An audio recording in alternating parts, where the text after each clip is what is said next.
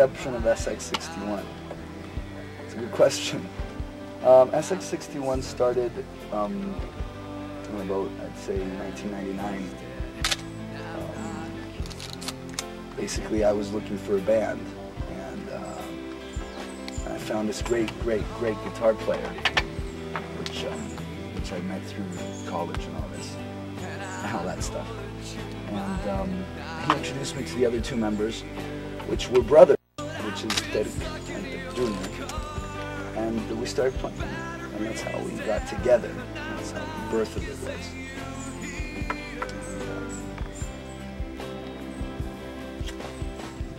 What do we believe in? We're not a political band. It's a battle that you don't have to fight yet. You do it later in life. But we believe in basically just, you know, freedom to express yourself, freedom to download music for free. Something that is a very hot topic right now. I'm pro Napster. Always have been, always will. Although I do understand bands like Metallica who oppose it so much, because their position is very logical. But ours is, you know, how much money do you really need? You know, you don't need $50 million. You just need 20. You know what I mean? But I don't know. I've always been a kind of an idealist in that kind of way. So I think that music should be free, or some part of it should be free. Spread the music around, and it's better. It's self-promotion.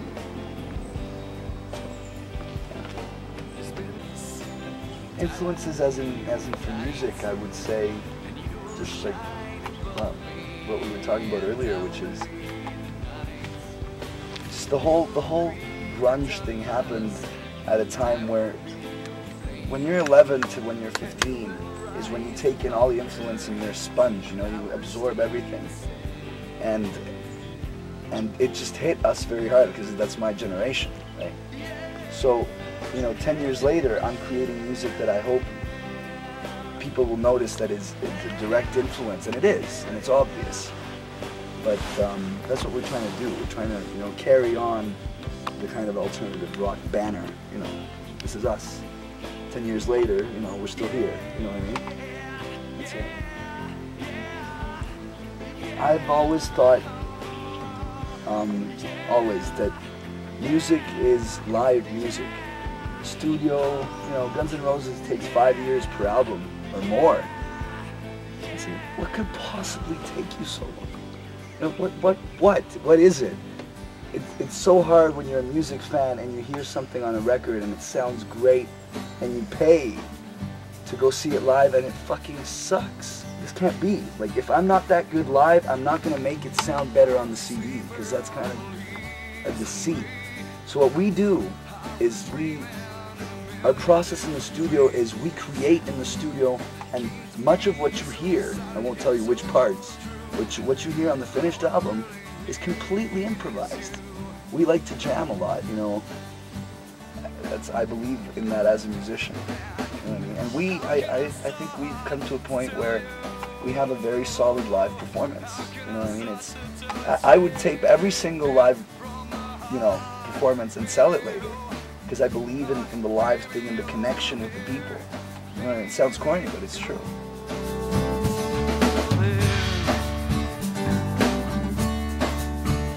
Well, the recording process was a very long one, but a very beautiful one, because it was done very independently, very kind of artisty in that way, without commercial pressures from labels or such. No deadlines, no nothing. Went to the best studio, you know, in one of the 5 best studios in Latin America, which is Estudio del Sur.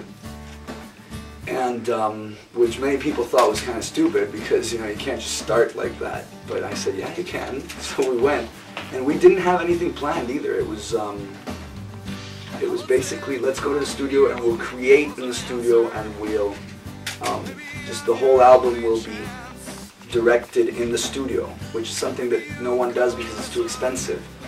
But we went, and you know, it was just energy in the air, and we just there was no plan, so it was an unplanned album, basically. The songs were there, but the album, the concept, the sound wasn't there.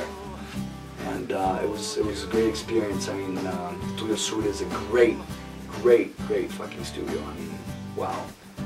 So the priority in your life as a musician, as a concept, is to reach the light. So that's why it's priority light.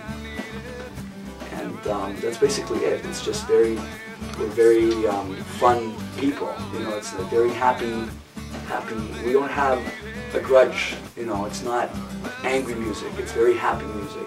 Sad, yeah, but sad is part of happy. You know what I mean? I think the last thing we are is angry. We're not angry at all. And I think we can sense that in the music. It's very, you know, it's not light, but it's not angry. You know what I mean?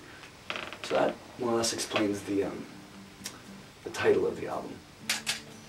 The sound is very natural. Obviously, there's a tendency towards the two sides of what rock can be, which is you know, faster, more electric songs, and slower, more, you know, emotional ballads, which are the two areas that we want to do. You know what I mean? And that I think the album has a good mix of both. Very acoustic, very simple. I want the album to be, you know, remembered as something simple that was just, you know, guitar, bass, you know, drums and vocals, just a very basic rock band, which is something that you have to go back to, because, you know, 10 years from now, what's going to be on the radio is the same four instruments, unless it's totally electronic. So something has to happen where it all comes back to the guy with the guitar who entertains. You know what I mean? So it's all like a concept of entertainment. You know what I mean? I mean, in concert, you know, a guy with a guitar alone can be a much bigger source of entertainment than a huge band with synthesizers and, you know. Basically, well, we just want to kind of finish the album and kind of maybe leave some space to rest a little bit. I don't know if that's that important, but it's emotionally very kind of hard. So once it's out, I think maybe a month or two break. And then we'd like to tour a lot, which is something that in Latin America isn't that, you know, regular. It's not like in the States or in Canada where you have an album and you go out and you tour it for, you know, a year and that's all you do. Here it's more or less a very small market, so what you do is you take out the album and you release it. And then if you tour or not is more of how many times do you play in the same city, you know what I mean? We want to tour, we want to go to 10 cities, hopefully go to Argentina or maybe, you know, Peru and stuff like that. Basically the idea behind that was to just promote ourselves out there in a more independent way, because we do truly believe in the independent way. We obviously do recognize and know that you need distribution and you need marketing, and you can't do all those things on your own, although I'd love to think that we could, but we can't. But we do like to be in control of how things are developing and when and how. So basically the promo single is to just let people know that we're out there, you know, that we are independent. We're not sold out to the system, but that's not true. But basically, and also as a media tool to get better distribution. I think that's important. So we're gonna do that before releasing the full album, which I hope is November, maybe December, the latest. You know, and that's why we're doing it. I think it will be a good way for people to get to know us a little bit.